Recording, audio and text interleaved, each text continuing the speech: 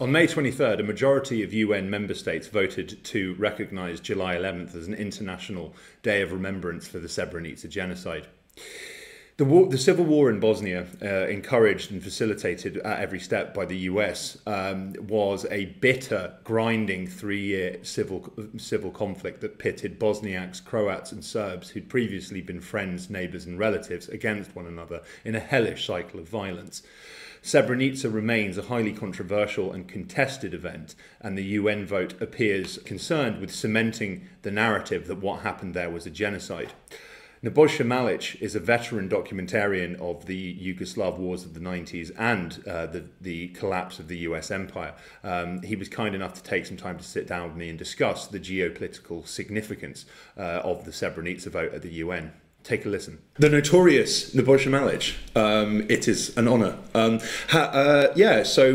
What's happening at the UN today?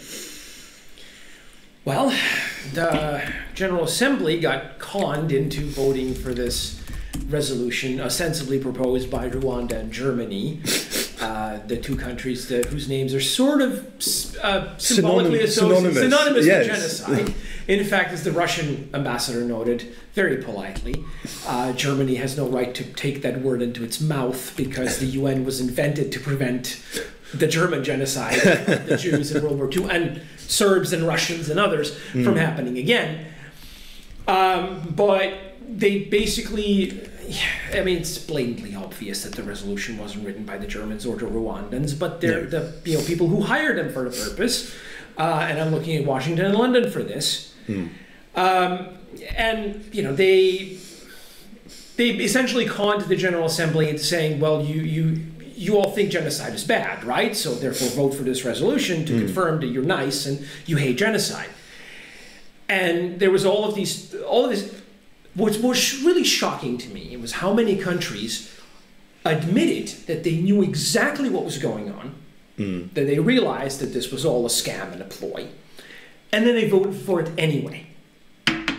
Primarily, such as the UN. Right. Well, I was pleasantly surprised by some of the majority Muslim countries who said, well, we'll at least abstain from this because we see what's going on. But several that should have voted against or been or abstained out of decency chose not to. But in any case, these resolutions they've been pushing it for months. And in fact, Serbian President Vučić revealed that the first proposal for it came 2 days, 48 hours after the anniversary of the NATO war of '99. And he's like, I was in a Security Council. Coincidence. Right, I was objecting to this, and all of these Western governments are telling me, oh, well, that's the past, you need to look to the future. And then they turn around and look 29 years in the past, which is a nice round number. No, wait, it isn't. And decide to go through with this now. Yeah. Because I think that's really shocking. I mean, and it's got zero media pickup whatsoever, of course. But there was a planned UN Security Council special meeting on the criminal bombing of Yugoslavia on the 25th anniversary. The Serbian Prime Minister flew out specially, and then it got sabotaged by France and Britain. I was aware of some of the discussions that were being had around this. It was very difficult to get to get agreement to have the meeting at all. And this is despite the UN the UN Security Council agreeing to hearings on the false flag chemical attack in Duma. It's really quite remarkable. So I mean, it also created this vote in the UN also created a situation whereby Iran and Israel agreed for one time. Can you expand on? Well, I mean, it's a Serbian superpower. We can get all sorts of agreements to happen, even if it's united in hating us or defending us. But it's really not that mysterious. I actually literally made that argument myself. Iran and here's something that both Iran and Israel can agree on. Yes. A month ago. Okay. And I spelled it out, and I said, the issue with this is that if an alleged massacre of 8,000 people in a town can be declared genocide, then anything can be declared genocide. Yeah. And if you can get the General Assembly to vote one into existence with a simple majority of those present, which is what happened because they didn't get the majority of actual member states, then, you know, who's next? Anybody's next. Anybody who's on the naughty list of the powers that be, you know, and Israel certainly can't hope for a General Assembly majority. I could imagine that there would be enough people in the General Assembly who might be persuaded to vote against Iran as well. In fact, I'm pretty sure that there's a decent majority in General Assembly that could be voting against the United States.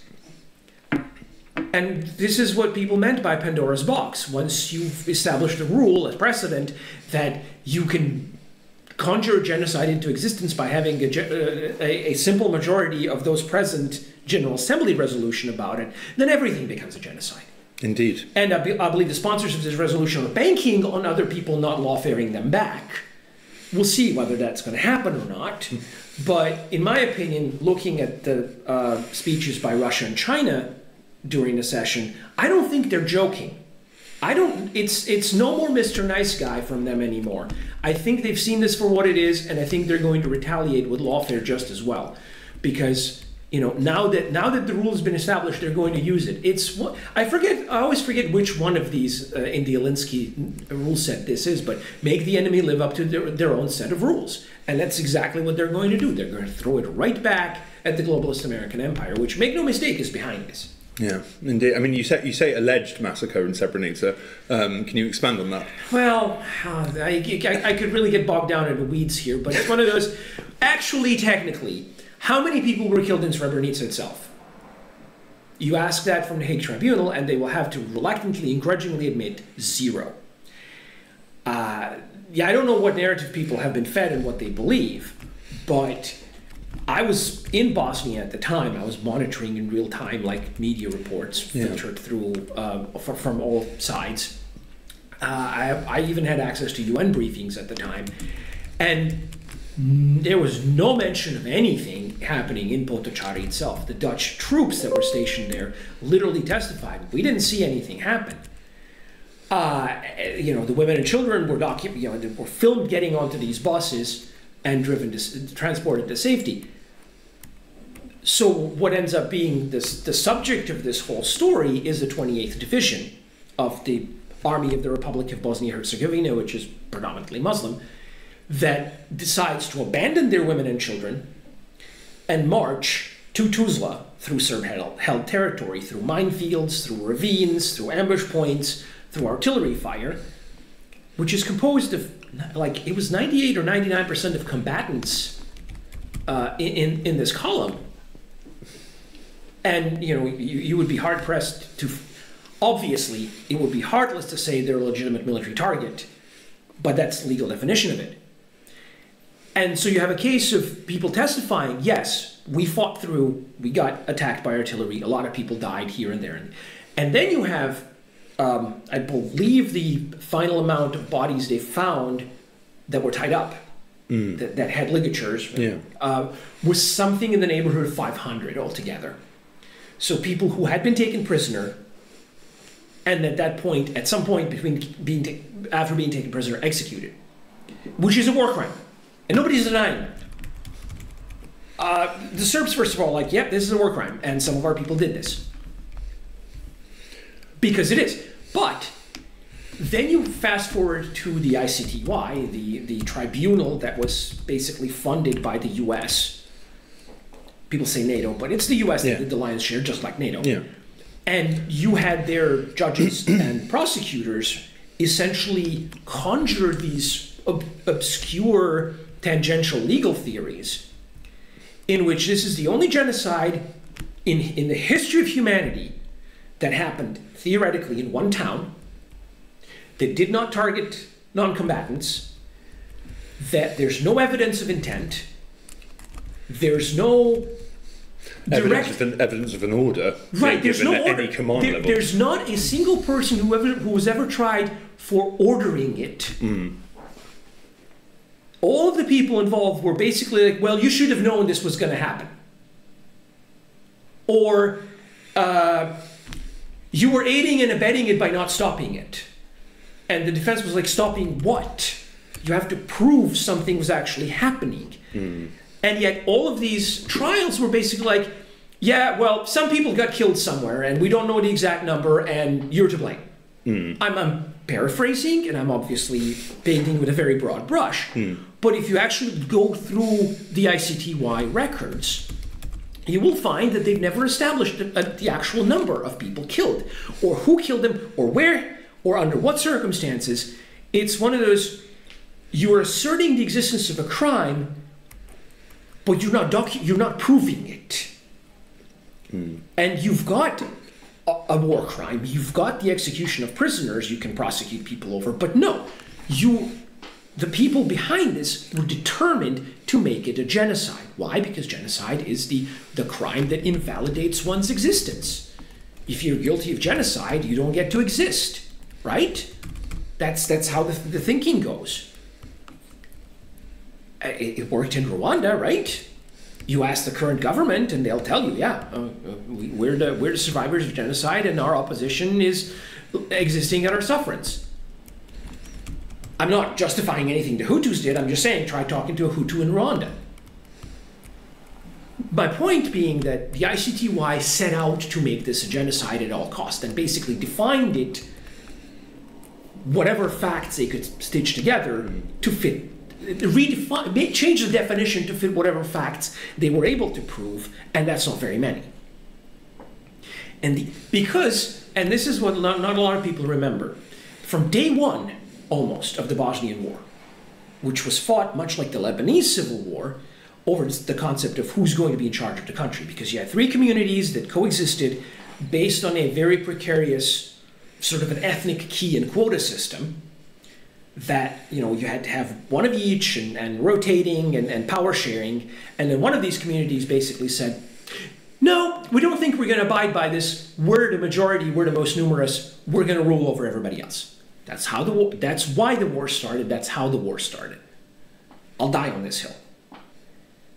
And from day one, the Bosnian Muslims, who later renamed themselves Bosniaks, their leader, Ali Izetbegovic, his strategy from day one was to get an international intervention. And his model was Desert Storm, Kuwait 1991. Kuwait didn't really resist Iraq. The Iraqis just basically waltzed in. And then the Kuwaiti government in exile was like, okay, please defend us, you know, please fight the war for us, and came up with all of these propaganda tricks like the incubator babies. The United States assembles a coalition, deploys this massive army in the Middle East, and then invades and ends the war in 2 weeks. That was the idea. We get the Americans to do the same thing for us. It was basically just spelled out. That was a strategy all along. Well, there are a number of sources that claim that Izetbegovic, which was he was the Bosniak leader, a Nazi and religious fundamentalist. Who, I mean, there are a number of sources who have explicitly stated that he told them that if 5,000 Muslims were killed in Srebrenica, this would lead to NATO intervention. I think one of the sources was the Srebrenica chief of police. Yes. Who was himself a Muslim, who lived to tell the tale. But I'm sort of trying to rewind to like 1992, sure. Because from the very start of the conflict, you had atrocity propaganda as one of the key pillars of strategy from Sarajevo. And they've tried everything from the infamous concentration camp pictures that basically they found one man who was emaciated. Wasting disease. They positioned him outside of the chicken wire, reverse shotted it, and then basically declared this is, you know, Bergen-Belsen 92. And they've tried everything. Neither the ICTY nor the ICJ agreed to any of this. Basically, the only instance of genocide that they could ever conjure into being was Srebrenica. And this is what people forget, because, again, like in 92, 93, there was talk of genocide all over the place, and this was a key pillar of propaganda from Sarajevo to cause an international military intervention. The irony is that when Srebrenica happened, when the enclave was taken by Bosnian Serb troops in July of 1995, that was already the middle of this big push by the US, specifically the US, and the Croatian military, which the American diplomats at the time called our junkyard dogs, to attack the Serbs in Krajina and basically obliterate these UN protected areas. That was about to happen in August. So nobody made a big fuss about Srebrenica at the time because it was inconvenient for their narrative. And in fact, this didn't become a thing until pretty much after the Dayton Peace Agreement was signed. Because you look at the transcripts and testimonies from Dayton, Srebrenica isn't even brought up. The Bosnian Muslims aren't asking for it back. They're asking for a land bridge to Gorazde, which is the only remaining Muslim majority enclave on the Drina. They're asking for land around Sarajevo. They're asking for all these other things. But they're not asking for Srebrenica. It's not an issue for them at the time. It became an issue afterwards. Why? Because the American elections were over. The 12-month mandate of the peacekeeping troops had expired. Serbia was being set up for the '99 bombing because the team at the State Department wanted to finish the job. And so let's find a pretext to revise the Dayton Accords and invalidate them. You have the US Embassy today saying Bosnia is not a union of two states. Republika Srpska only exists at Bosnia's sufferance. This is literally a misreading of the Dayton Peace Accord because the Dayton Peace Accords literally say otherwise. But again, you see who we're dealing with. We're dealing with people who are intentionally misreading their own treaties because they have no intention of abiding by them. And they needed a way to invalidate the existence of Republika Srpska because it was written down in an internationally binding agreement. And this was 30 years ago, so they weren't quite as willing as they are today to just simply trample the laws they don't like. There's been a road that took them there by now. Of course, today nobody would bat an eye at the US violating wantonly international law because it does that and doesn't bat an eye. But 30 years ago, this was still a no-no. Why did they do this now? Isn't it obvious? Gaza. Obviously. And the saddest part of it all, the most horrifying in my mind, is that all of these Muslim majority countries that voted in favor literally said, we absolutely understand that why you're doing this. You're tossing us a distraction from Gaza. But we're going to keep objecting to what you're doing in Gaza and what you're supporting in Gaza, and we're going to vote for this anyway because religious solidarity.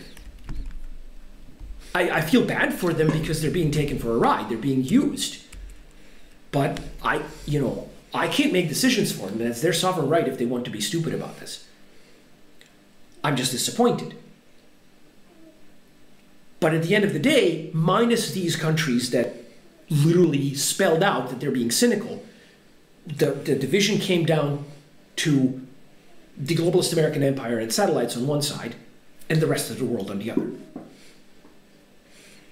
And even though people who were behind this are publicly celebrating this as a victory, it should be ringing alarm bells from Brussels to Washington because it literally split the UN along the lines that they didn't want them to be split. Because it's a clear message was sent, because the Chinese and the Russians are usually far more diplomatic about this, and a lot of other countries, like Nicaragua, gave a really, really fiery speech about, who are you to lecture us about genocides? You had several other countries who were very much, just about everybody who spoke in the General Assembly was like, we see what you're trying to do. And they said it publicly. And this is the kind of sunlight that this kind of plot absolutely does not abide. And so, yeah, I'm not quite willing to go along with President Vucic's narrative that this was a great victory, because it wasn't. But it was absolutely, at best, a Pyrrhic victory for the empire, because the key to its global hegemony is for the people being hegemonized never to realize what's being done. They must be unknowingly going along. And at best, you've had people knowingly going along with this ploy and telling the entire world about it. And that's not how this empire works. Yeah.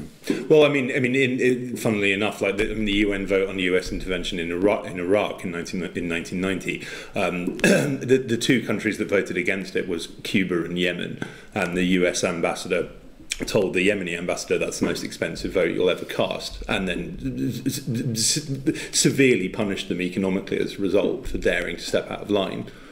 But who's laughing now, considering that the Yemenis have single-handedly checkmated the entire global shipping industry, or rather, let me revise that, Western global shipping industry, because last I checked, the Russian-owned or Chinese-owned vessels had absolutely no problem going through the Red Sea or past the Houthis, and anything British, American, NATO, or Israeli is still being blocked or attacked by missiles if they dare sail anywhere near there. I mean, how's that Prosperity Guardian operation working for you? I mean, it's not prospering. So. Well, but it's one of those. Yes, the American ambassador, famous last words. This is going to cost you dearly. 40 years later, who's laughing now? Yeah. I mean, these things have a way of coming around, which yes, okay, the Washington establishment is ahistorical, and they always think, oh, it's going to be different this time, and it never is different, is it? Never. I mean, we've just had Karim Khan, who's the an ICC prosecutor, the ICC being an ad hoc successor to the Criminal Tribunal for the former Yugoslavia, and which Khan worked on. He's admitted he said in a TV interview that he was threatened to not go after Netanyahu, and that the ICC is for Africans and for thugs like Putin, not the West and its assorted puppets and proxies. I mean, this seems to be the ethos, does it not? Still, right. Well, I mean, it's the whole point of the rules-based world order that those who make the rules are above the law. Which again, most of the rest of the world has figured out and is not necessarily willing to go along with anymore. The sheer amount of self-delegitimization that the American empire, the globalist American empire, has done over the past month alone is baffling to me. Like the whole, let's put it this way. The UN General Assembly recently voted overwhelmingly to back Palestinian statehood and admission to and UN membership. Just overwhelmingly. And the U.S. goes, no, you can't do that. We don't recognize your vote. We're going to veto it in the Security Council. And this shouldn't be done unilaterally. Any Palestinian statehood needs to be a result of a negotiated settlement between Israel and the Palestinians. Noble sentiment, except that Moscow asks, wait a second, where was the negotiated settlement in case of Kosovo? There wasn't one because the U.S. just decided to unilaterally declare its conquered territory an independent state. And then when the International Court of Justice was asked about it, very specifically by Serbia, it changed the question. What people don't realize is that, 2007-8, when this came up, Serbia sent to the UN a request to seek a clarifying opinion from the ICJ and actually got approval in the General Assembly of all things. And they sent the question, was it appropriate and legal for the provisional government acting under UN Resolution 1244 to declare independence? And the International Court of Justice, which some African judges later publicly admitted that committed a judicial sleight of hand, is how they called it, basically said, well, if it's a provisional government acting under UN authority, clearly no, because it's illegal. But we're going to call them a group of citizens instead and say that that's strictly speaking not illegal. And this is how the International Court of Justice, which is actually a legitimate international court, under tremendous US pressure, arm twisting and the like, ruled that Kosovo's independence was legal. It wasn't. They literally redefined the question so the answer would be yes. Now you have the ICC, which is a bastard child of ICTY, which actually does have an internationally recognized statute. Like it's a proper court in the sense that there's a treaty that countries have signed up to. Except, who are the countries that did not sign the treaty? Russia, for one, Ukraine, Israel, the US. Who did sign to the Rome Statute? The Palestinian Authority. So by the actual rules that the West should be obligated to accept, because they're their own rules, the ICC has jurisdiction over the West Bank and Gaza. Whether you like it or not, that's the rules. And now the US is saying, well, you don't have jurisdiction because Israel, because we say so. I'm sorry, but those are your own rules. And just like you never issue an order you know cannot be obeyed because that destroys your authority, you cannot claim to be an enforcer of laws and rules if you don't want to abide by them yourself. You're a crooked cop then. Yeah, good analogy. I think as well that there was a February 1993 CIA memo which explicitly proposed creating a war crimes tribunal for the purpose of publicising Serbian atrocities, and it very explicitly warned against even mentioning Bosniak transgressions. And I think that this has helped further and cement this notion that the Bosniaks were the Jews in the Holocaust, or like the Palestinians, just completely innocent victims of Serb imperialism and genocide. What's your take on the notion that the entire war was genocidal in nature, which some people claim? No, it's absurd. It wasn't. The war was not genocidal in nature. It was a sectarian conflict fought over land, not even on the principles who's going to govern the country, because the thing that they agreed on, all sides agreed on in the end, is to partition it. That's what the Dayton Peace Agreement is. It's a demarcation of borders. And the Bosnian Muslims, for all of their insistence otherwise, accepted the idea of ethnic partition and ethnic sovereignty. They did. It's in the treaty. So that Bosnia's independence as such was never really in question. The only question was whether Bosnia would exist as a state or would it break up into independent statelets. And what the Dayton Agreement did in the end was say, okay, fine, you can have sort of a general outline of a state, and then you can have your ethnic statelets functioning inside it.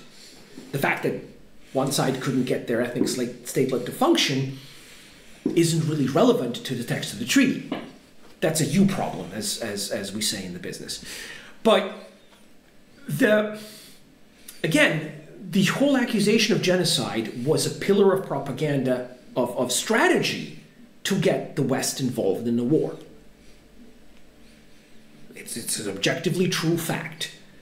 And so the talk of genocide was furthering that ambition.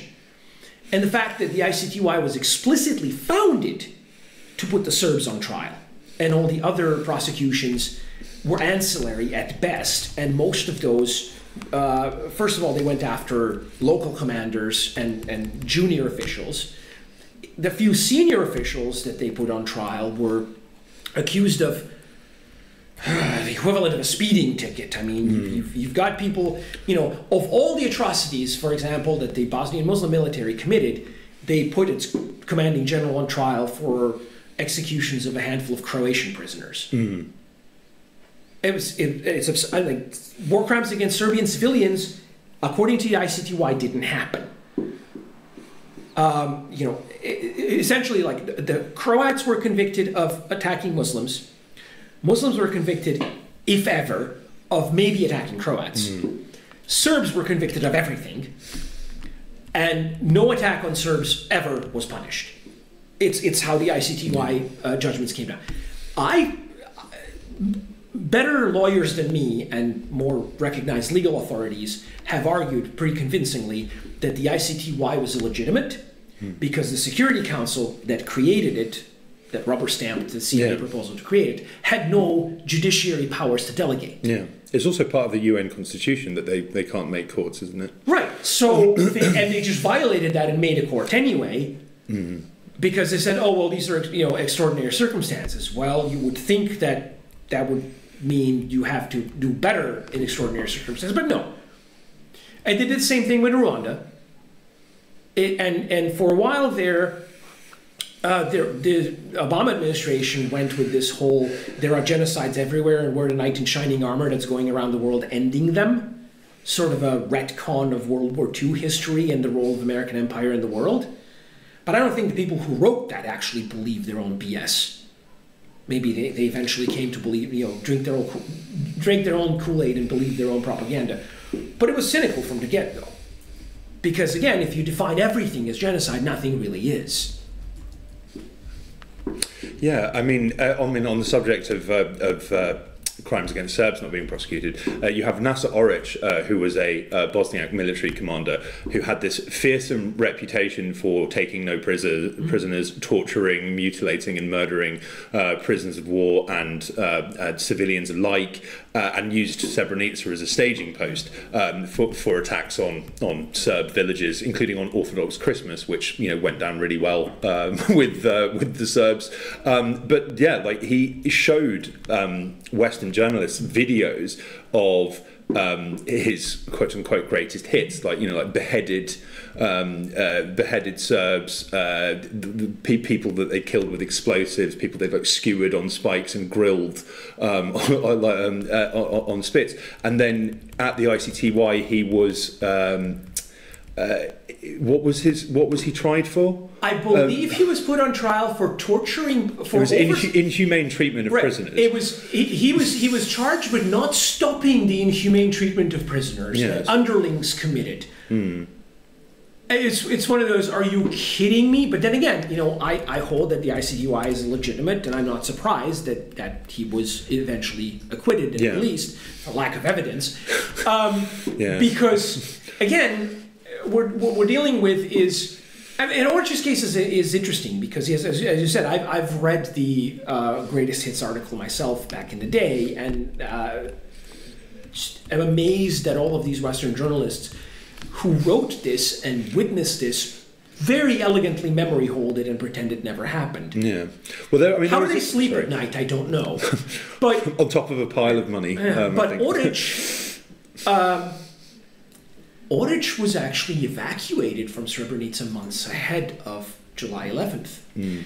The most interesting part, well, one of the most interesting parts, because another one just came up recently, courtesy of some British documents, is that Oric and the entire command of the 28th Division were airlifted by helicopters secretly ahead of time. It's almost as if the leadership in Sarajevo knew that something was about to happen or had prepared for something to happen, and they wanted to pull them out and leave the division without command, but also save these people for something else in the future. And they literally airlifted the entire leadership and left these people to fend for themselves. Yeah, that's one really interesting detail that nobody's ever explained. The other one is, apparently there was a SAS team present on the ground that even the Dutch peacekeepers that were charged with safeguarding the UN protected area were leery of and were basically kept at arm's length from, and these people came and went on their own. They were not reporting to anybody. They were basically operating on London's orders, and the Dutch were completely in the dark. And they would sometimes go out and maybe join Oric's people. We don't know. And they had these classified reports that have just recently surfaced, courtesy of certain investigative journalists, that don't clarify what they were doing, but they were definitely up to something. I'm loath to believe that they were out there for the bird watching and picking flowers. Well, I mean, formally, their task was intelligence gathering, and yet you have this Dutch government report which states that the Dutch peacekeepers were scared of the British and thought that they could start World War III, which is a rather strange appraisal if all they were doing was gathering intelligence. And yet, there is also, as I've reported on, a declassified Ministry of Defence file where they openly talk about. I think it was about a month before the the attack on Srebrenica happened, the MI6 felt that believed that a strike was coming from Serb forces on Srebrenica. I mean, this is many weeks before this the attack on Srebrenica was actually planned. Well, obviously, the evacuation of the command staff would have been their first clue. Even the MI6 couldn't miss that. Yeah, and it's like I mean, there's also, you have a Bosniak MP who was a founding member of the SDA, which is the Izetbegović's party, and who was from Srebrenica, who opened the party's local branch there. And in 1996, he told the Sarajevo newspaper, "The betrayal of Srebrenica was consciously prepared by the Bosnian presidency and the army command. Many more inhabitants of Srebrenica would be alive today if I was not prevented by a group of criminals. Oric's actions were," he declared, "a conscious giving of a pretext to Serb forces to attack," because this was a Muslim majority enclave surrounded on all sides by enemy territory. And it was basically undefended.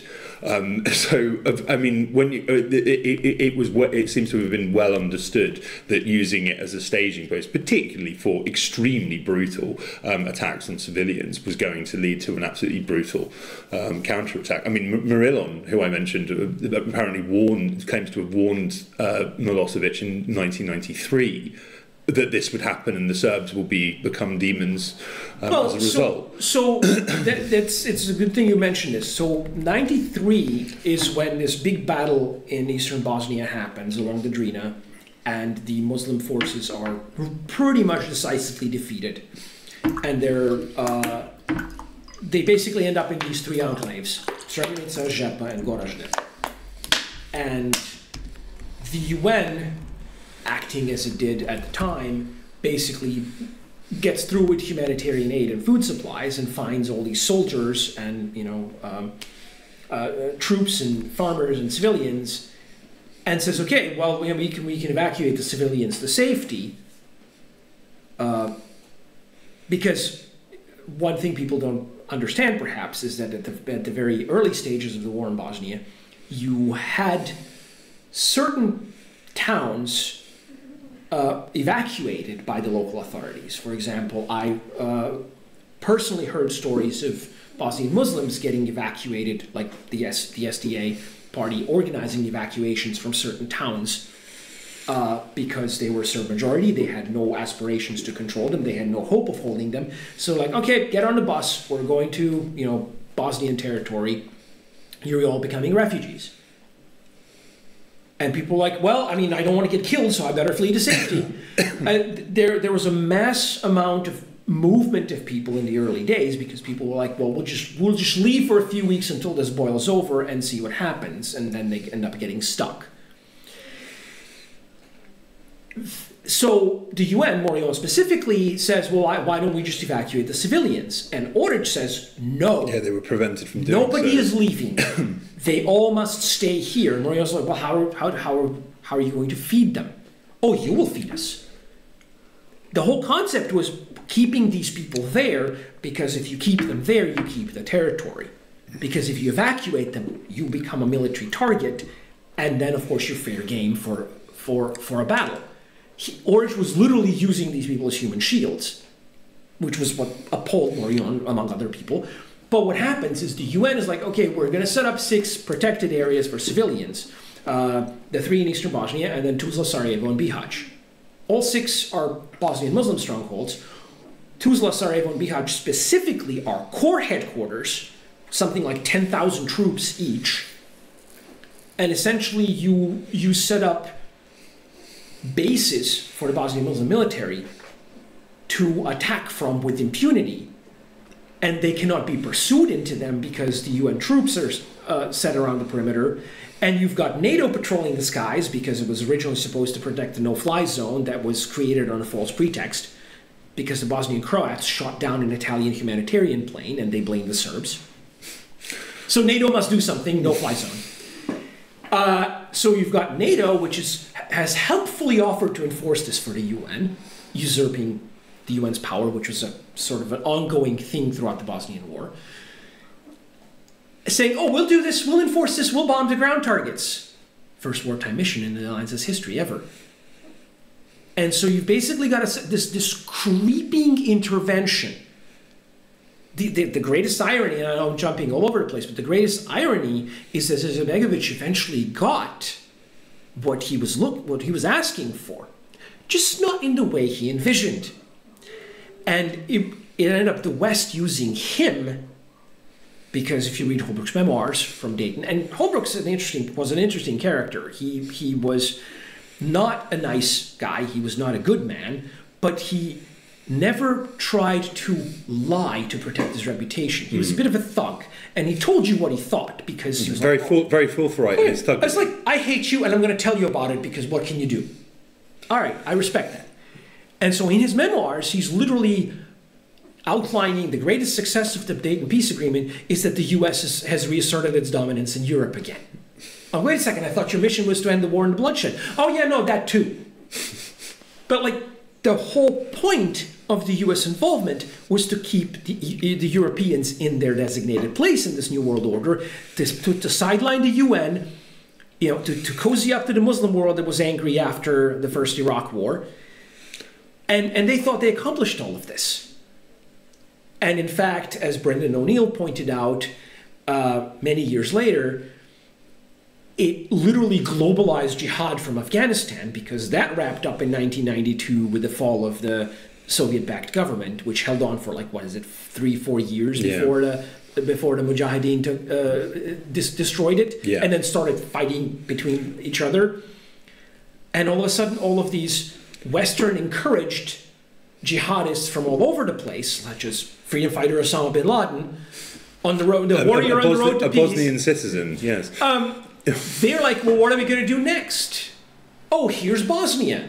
And guess what? The Western propaganda, which is intended to hype up Western audiences, Europeans and Americans, for intervention, and failed, has created this narrative about, the West not doing anything to defend innocent, weak Muslims from weak, evil Serbs committing genocide against them, and literally radicalized tens of thousands of jihadists. I believe Majid Nawaz actually said that he was radicalized by stories of the Bosnian genocide, and then joined the Muslim Brotherhood, and then ended up in prison and ended up seeing the error of his ways. But you've literally got testimonials from people who fell for this. Whereas the Americans didn't get much of an appetite for military intervention. The Western Europeans certainly didn't have much of an appetite. And their governments were really pushing for this because that would give them some kind of, legitimacy as knights in shining armor. But again, that propaganda horrendously backfired, and we ended up getting 9/11, we ended up getting the Taliban again, and the whole Afghanistan fiasco, and the second Iraq invasion, and ISIS. All of this can be traced to the 1990s, to this propaganda that I don't think inflamed the jihadists on purpose, but that was its effect. Because I think it was intended to propagandize the Western audience, the Western public opinion, to get on board with this imperialist agenda, which Kagan and Crystal in 96, 95 defined as benevolent global hegemony forever. But they were making policy recommendations for Clinton. Like this was these are neocons. They're advising Democrats because empire is a bipartisan issue. So, but by the time Izetbegovic gets his intervention in 95, he's been used. He's no longer necessary. And his cause, the idea that he's going to control all of Bosnia and bring back the Ottoman Empire of 1876, is not interesting anymore. Americans have achieved their goal. They're going to stop. They're going to consolidate their gains, and they're going to push later after the election, after Bill Clinton gets reelected. And he got a worse deal than any prior peace proposal. He would have gotten a much better deal in March 1992, because the EU proposed plan had Bosnia independent, which was a big concession for the Serbs and Croats. Huge, yeah. But also partitioned in these 3 ethnic provinces. And by this partition, the Muslims would have gotten a lot more land. Yeah. I believe under the current arrangement, they controlled something like 23% of the country's entire territory. The Serbs are at 49, or a little less because of some border changes by the American viceroys later. And the Croats control a disproportionate share to their population, but that's a federation problem. But the Muslims got a raw deal, but this is what they wanted. That's the monkey's paw they got with their wish. But perhaps the worst thing that happened to them, and I'm on record writing this over many, many years, it's not the land issue that's really the rough part. It's that they ended up as a collective, as an ethnos, defined by Izetbegović's wartime narrative and propaganda. They loathe his family. Like his son, who eventually took over the party, ended up getting metaphorically run out of town on a rail because his wife was so corrupt that they wouldn't give her the time of day. She ruined medicine in the Muslim-controlled part of Bosnia. But they don't have the stomach for him or his family. But his father's concept of who they are as a people is considered sacred. The three people who sat on behalf of Bosnia illegally, because by the Bosnian constitution this had to be a consensus decision of the presidency, and the Serbs did not consent. But the three people who sat in the UN celebrating this were once members of the Social Democrats, which was a party that was a successor to the Communists. And they were all theoretically declared non-nationalist, secular, modernist, civic society types. And yet here they are enforcing Izetbegović's vision. That is the truly horrifying, because that vision is extremely negative. This self-definition that they've embraced, that was forced on them by their own leadership, is rooted in hatred and grievance. It's not a positive identity. It's an extremely negative identity. It keeps them unhappy. It keeps them poor. It keeps them crooked, in thrall of crooked politicians who are looting them. And it offers zero ability to connect with their neighbors. Basically, the only way out of this is if the Serbs and Croats magically disappear overnight. They lack the force to do this, so they're hoping somebody else will do it for them, whether it's the West or it's the Turks or the Arabs or the Iranians or somebody else. But this is their vision of the future, and it's a bleak one, and it explains why they're constantly miserable. What do you think is the future of Bosnia and Herzegovina and Republika Srpska? I mean, what I would prefer to happen is for the people, all three communities, to see reason and realize that they have to live with each other, either as good neighbors across some really short, good fences, or as frenemies over some longer, taller fences, but that their neighbors aren't going anywhere. And to have a little bit of dignity, as opposed to rushing to lick the boot of every conqueror that comes along. And you know who you are. I'm not gonna spell it out, but what's going to happen most likely, and this is what I would like to see, but this is what's probably going to happen, because I can recognize likelihoods and probabilities, is that Republika Srpska is going to say, okay, the Bosnian Muslims, the Bosniaks, have just demonstrated to us that they don't abide by the constitution. They don't abide by the Dayton Peace Accord. They don't want to live with us. They hate us. So we're leaving. We have our state. They have their rump, whatever. We're just leaving. Our now goal is a union with Serbia. You can't do that! Is going to be the scream from the American embassy. Why exactly? Oh, the Dayton Agreement. You mean the one that you were violating? The one that the Bosnian Muslims refused to abide by? And are trying to destroy. Right. Yes. So what do you propose to do? Sanction them harder? Bomb them again? With what military? Have you checked your stockpiles lately? Yeah, well, I mean, I think on Republika Srpska's Independence Day, there was a public celebration, and there was like one F-35 fighter jet like hovering menacingly above. I mean, of course, they didn't care, like people on the ground. What could the empire do? Sanctions? No. Well, the problem is that objectively, to us who are aware of the actual state of affairs in the world and the military power and power projection algorithms and all of this stuff, it's obvious that the empire doesn't have the wherewithal to enforce its writ like the way it did 30 years ago. However, the problem is the empire doesn't understand this. And in this post-truth world order, it doesn't matter what is, it matters what people think is. Now, again, a lot can fit into this gap between wishful thinking and reality. But the biggest problem right now is that, have you ever watched those Wile E. Coyote and Roadrunner cartoons? Yes. You know that there's a delay between Coyote running over a cliff and hovering in the air and him realizing that there's nothing beneath him? We haven't hit the point where he realizes there's nothing between him and drops down. But he's already running in empty air across, over a cliff. And this is the situation we're in right now. And by we, I mean the globe, I mean humanity. The globalist American empire has run off the cliff and is about to look down and realize there's nothing beneath me. But they haven't done that yet. They still think that they're the richest, strongest, most powerful, most legitimate, you name it. They think so of themselves. They are not aware of their own limitations. And so they're going to act irrationally, stupidly, and destructively. They can still do harm. They cannot create the world as they wish it to be, but they can hurt a lot of people in the process. Then go out swinging. Right.